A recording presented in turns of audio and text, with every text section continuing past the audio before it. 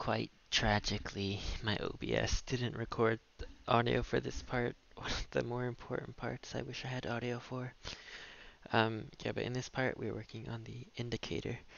And once again, we need to copy the base mesh because we want to use the shape we made here, and we want the reflections to follow from the panel to the indicator. So I just made a new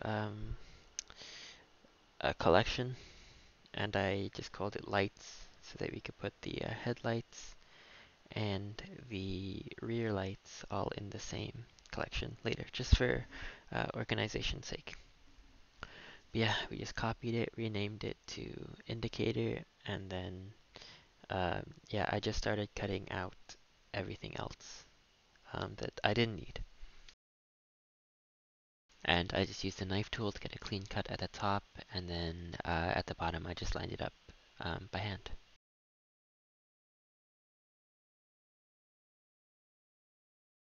So after a bit more fiddling to get the right shape, I realized that I needed a much tighter angle at the bottom. So I went back into the base mesh, and then I just hid that point so I didn't affect it. And I also hid the wheel arch so I didn't change the shape of that. And then I put in this edge loop and brought it down to make as sharp as a point as I could make. And then after this, I just did the same thing on the indicator object itself, and it looked great. And then here, afterwards, I just made the bottom flat by extruding this part in, and then I made a vertex group to make sure that the entire bottom wasn't affected by the shrink wrap. So after a bit more tweaking, I added in a solidify modifier, and then I brought in the top and the sides all together, and I just removed that entire section from the vertex group, which makes it come back cleaner. And then at the bottom, I tried to add some edge loops to tighten it up. And then I turned down the overall solidify from 0.003 to 0.002 because it was looking a bit bloated and thick, the glass, and it just wasn't a good look. And then now I selected the inner loop of vertices, and I am making them into a different object just by duplicating it and then pressing P to separate the object. And then what I did was I just faced it up to create a back part of the casing. And then, yeah, I just run through that really quickly.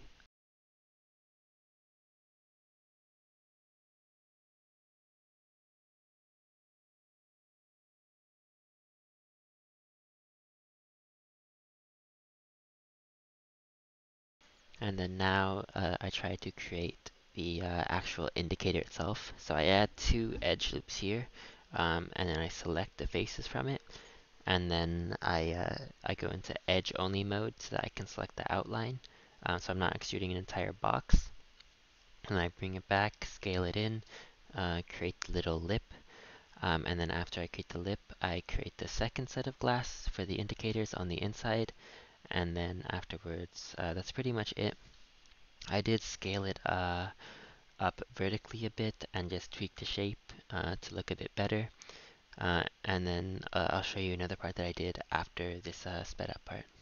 So yeah, right here I thought I would give you guys a quick look at what it would look like with materials, which you know, they look good. I'll show you guys more of this later.